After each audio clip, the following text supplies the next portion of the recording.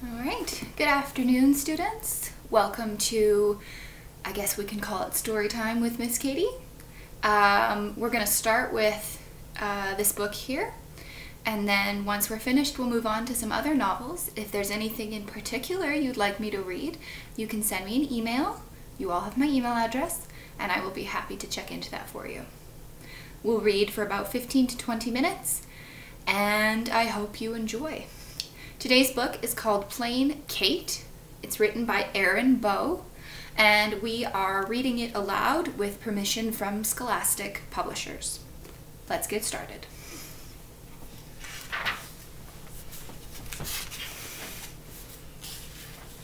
Chapter 1, The Scarrow Rock. A long time ago, in a market town by a looping river, there lived an orphan girl called Plain Kate. She was called this because her father had introduced her to the new butcher, saying, "This is my beloved Katerina Svetlana, after her mother, who died birthing her, and God rest her soul. But I just call her Plain Kate." And the butcher, swinging a cleaver, answered, "That's right enough. Plain Kate she is, plain as a stick." A man who treasured humor, especially his own, the butcher repeated this to everyone. After that, she was called Plain Kate. But her father called her Kate, my star. Plain Kate's father, Peter, was a wood carver. He gave Kate a carving knife before most children might be given a spoon. She could whittle before she could walk. When she was still a child, she could carve a rose that strangers would stop to smell, a dragonfly that trout would rise to strike. In Kate's little town of Samalay, people thought that there was magic in a knife. A person who could wield a knife well was, in their eyes, halfway to a witch.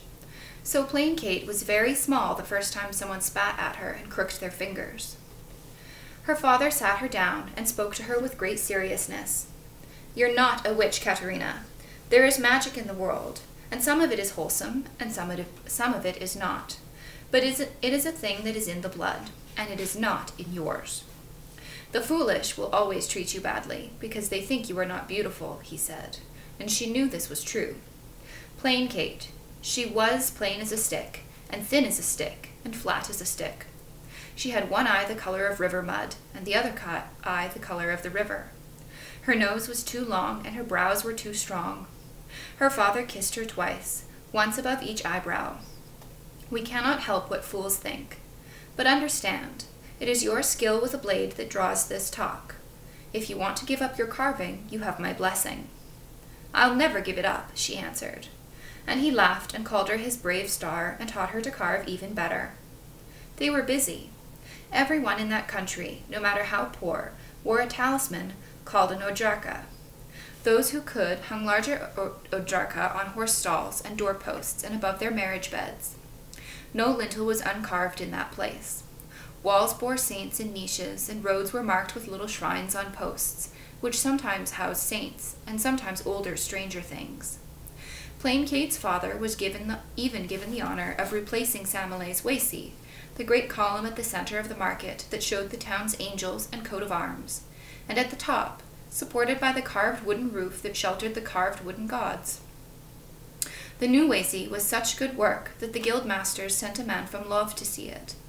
The man made Kate's father a full master on the spot.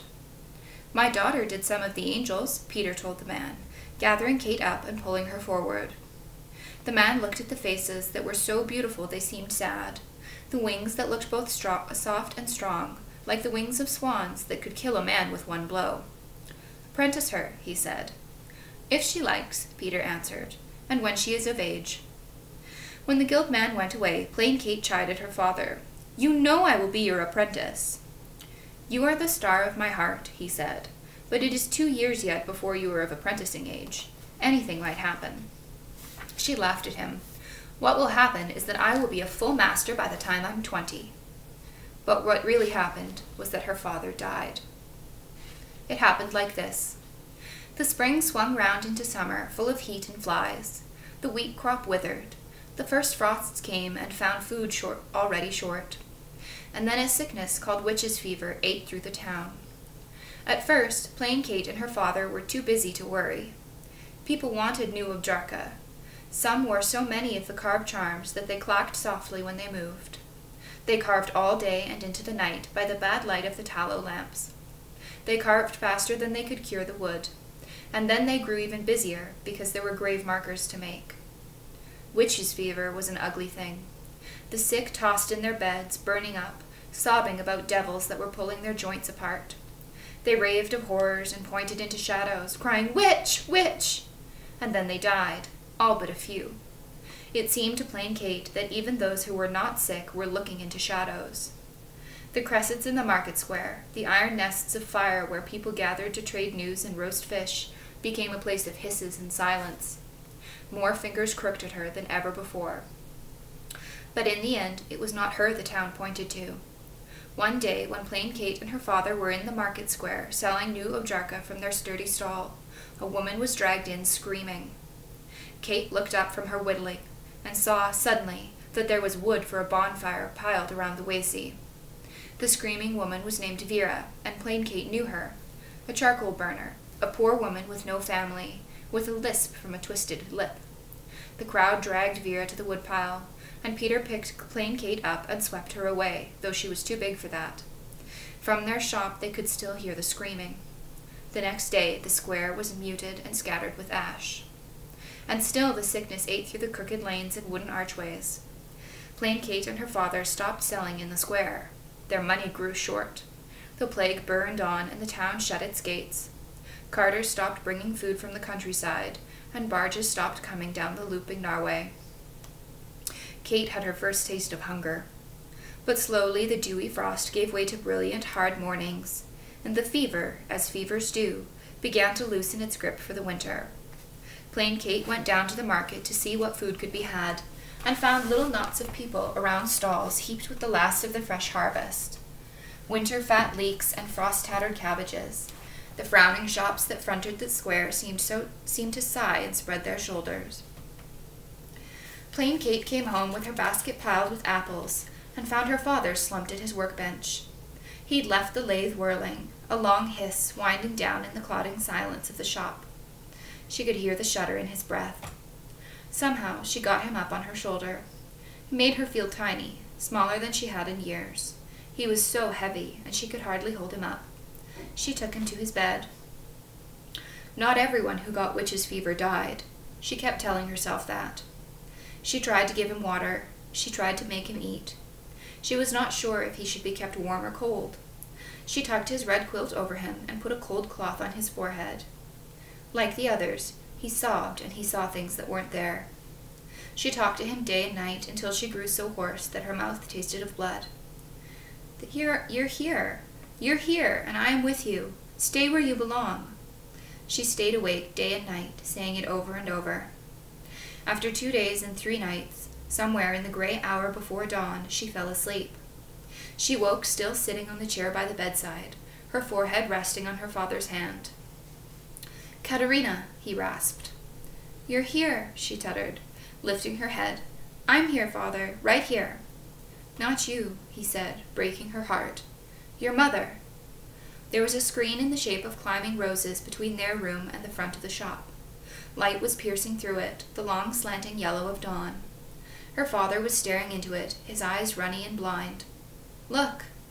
Plain Kate turned for a moment to look, then turned back, afraid of what she might see if she let herself. "Father," she said. "Papa." "Katerina," he said again. "She's in the light. She's here. Katerina, you're here." "Don't go," said plain Kate, and clutched his hand to her cheek. "Papa." He looked at her. "Katerina, star of my heart." He breathed in, he breathed out, and he stopped breathing.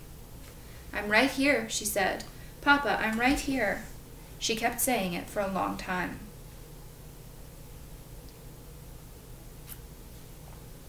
The year of the hot summer, sickness and starvation came to be called the Shara Rock, the bad time. It had emptied their purse. Plain Kate took what little money they had left and bought Peter Carver a decent burial. Then she went back to the shop and spent a month carving a grave marker for him. She would make one and cast it into the fire and make another and still not find peace. People think we are witches because we show them the truth. She could see her father's face, feel his hands on hers. A carving had just snapped apart when her knife found some hidden flaw in the wood. You will learn to know where the knots are and how the green flows, even deep inside the wood where no one can see it. You will show people that truth, the truth in the wood. But sometimes in your carving, people will see another truth, the truth about you, about themselves. His hands were warm on hers, sturdy as his smile. And that is magic, he said. You will know it when you feel it. She wanted the grave marker to show the truth, that Peter Carver had been a wonderful carver, and she had loved him. But the only thing it said was that her father was dead. At last she could not leave the grave unmarked any more, so she finished the marker and placed it. And when that was done, she had nothing more to do. She stood by his lathe like a girl under a spell. Her hands hung empty at her sides. And then the Wood Guild sent another carver to take the shop. His name was Chuni, and he wasn't half the carver she was, but he had a warrant from the guild. Plain Kate had nowhere to go. She'd been born in that shop. She'd been a baby watching the light shift through the rose screen. She'd been a chubby-fisted toddler putting wood shavings in the pottage. But now the guild warrant gave Chuni claim over the shop and its fittings, its tools, even the wood Kate and her father had cured but not carved. Master Chuni stood watching her pack. There was very little she was allowed to take. A bit of food, apples and oats and a jar of oil, her own 3 dresses, her father's smocks and leggings, his leather carpenter's apron. There were 2 bowls with porridge dried like parched earth at the bottom of the one that had been her father's, 2 spoons, the red marriage quilt from the big carved bed, which smelled like her father and like sickness, her own small hand tools, knives and chisels and awls and gouges. The carving things stay with the shop, said Chuni, still watching. Plain Kate was slotting the tools into the pockets of her own leather apron. He gave them to me, she whispered. She did not look up. The hair around her face hid her strange eyes and the tears in them from the man watching her. She raised her voice. These are mine. My father gave them to me. An apprentice's tools, Chuni began. The rule was that an apprentice's tools belonged to his master, and through the master to the guild. I was not his apprentice. She looked up, and she was not crying any more. I'm going. Do you want to search my bags? Chuni began, then shook his head. His fingers were twined on the rose screen. It hurt her to see his hands there. Kate and her father had had an old joke where they would smell the carved roses. But even outside of the joke, Peter would never have closed his hands around a blossom, as Chuni was doing now. She tore her eyes away. I'm going to the market, she said. I'm going to live in our stall. Live in it, he echoed, shocked. The bottom drawer will be big enough. The stall, too, belonged to the guild. Plain Kate raised her witch's eyes, daring Chuni to make that claim. He looked back, then looked at his shoes and didn't. Kate picked up her bags. He said, they tell me you carve a little. I would, when you are of age, that is, if I still need an apprentice. She was insulted by the awkward half-kindness. You have nothing to teach me, she said, and I don't have the fee. Go on then, he said, angry. And she did, with her head held high. In the market she put down her bags and looked at the square with new eyes. The tall and narrow shops seemed leering to her, the streets crooked. Underfoot, cobblebacks rose like islands from the packed and dirty snow. Above it all, the Wazy towered, sending a long sunset shadow across the grey roofs of Samilay and toward the black wall of the hills beyond. Her father's stall was sitting in that shadow, a big box cabinet with many drawers, large and deep on the bottom and little on the top. The front was carved to show a deer hunt, a stag leaping into a patch of wood, hounds and riders at its heels. Plain Kate had always thought before that it looked as if the stag was trying to get away. Tonight it looked different. One of the riders had knocked an arrow, his aim true. The poor beast was dead, and he just didn't know it yet. The cold grew bitter as the sun fell. Her breath swirled around her. She pulled open the big bottom drawer. She put the quilt in it and pushed it as much closed as she could to still get in. Then she rolled in through the gap and lay down. The wood was hard despite the quilt. The air was stale. She couldn't see, but the drawer walls pressed her shoulders, and the sense of the wood above pressed her from inches away. A coffin, she thought, and pushed the thought away, but it came back. This is my coffin. With no standing in the wood guild, she could carve, but she couldn't sell, not without telling all who asked her that there was a guild shop not 100 steps away. An apprentice's fee was the price of a matched team of horses, a fortune she couldn't imagine earning. A dowry was beside the point for a skinny girl with witch's eyes. She was going to starve. It was just a matter of time. But she wasn't hungry yet. She lay still and listened. The drawer grew brighter as her eyes grew used to the darkness, then darker as the world darkened. Finally, she couldn't see anything. As the night grew still, each sound got sharper, and each sounded like it was coming for her. Boots, the bark of a dog, like a knife through the darkness, the bell of a watchman calling the hour. The night grew quieter and quieter. Her eyes ached from seeing nothing. Her ears strained after little sounds. She heard the river singing to itself. She heard the wind snuffling at the gap where she'd entered the drawer. And finally, littler than any of those things, she heard something crying. The small cry came from somewhere close. Plain Kate's first thought was that it was a ghost, that its next whisper would be, "Katerina, star of my heart." But she was not the sort for ghosts, so she lay listening, afraid but brave. She moved her head from side to side to track the sound, and decided that the crying was coming from one of the drawers above. So she climbed out of the drawer and looked. In the smallest drawer of her father's stall, among the lace-fine carvings packed in straw, she found them. Kittens. They were mouse little, with their eyes still sealed closed and their ears tucked flat. There was no cat. It was almost dawn, and frost furred everything. The market square was as still as the inside of a bell, and the ringing had stopped. The straw nest was getting cold. Plain Kate stood for a while and watched the kittens stagger about. Then she scooped them up and squeezed herself back into the drawer. And that was the beginning of her new life. There were 3 kittens, a white cat, a black cat, and a gangly gray Tom. Their mother never came back. The next morning, Plain Kate traded the cowherd girl the mending of a milk stool for a squirt of milk and the promise of more each morning. She watered the milk and let the kittens suck on the twisted end of a rag. She kept them in the felt-lined pockets of her leather apron under her coat during the day, and beside her at night in the warm, closed darkness of the drawer. Day by day their dark eyes opened and their ears untucked, and their voices grew louder. She was patient with them, and took care of them every moment, and against all odds, all 3 survived. The black cat grew wild and fearless, and went to live on one of the pole barges that plied the shallow, twisting Narway River. The white cat grew crafty and fat, and went to live on mice and milk with the cowherd girl. The gray Tom grew long and narrow, and stayed with Plain Kate. He was a dandy, with one ear cocked, a gleam on his claw, and a glint in his eye. He sauntered through the market square, elegant and tattered, admired and cursed, a highwayman, a gentleman thief. His name was Taggle, for the 3 kittens had been Raggle, Taggle, and Bone. Plain Kate grew too, skinnier and stronger, but not much taller. The years were thin, but against all odds, and with the cat by her side, she too lived. The guild man kept the shop, but Kate was the better carver. He took most of the work because no one could afford to defy the guilds for small matters. Kate made most of the ajarka, the carved charms that drew luck. Luck in that place was a matter of life and death, and that made the guilds worth defying. Plain Kate's own ajarka was a cat curled up asleep. She had made it herself, from a burl of walnut that her father had given her. Burl wood, with its tight whorls, was the hardest sort of wood to carve, but she had carved it.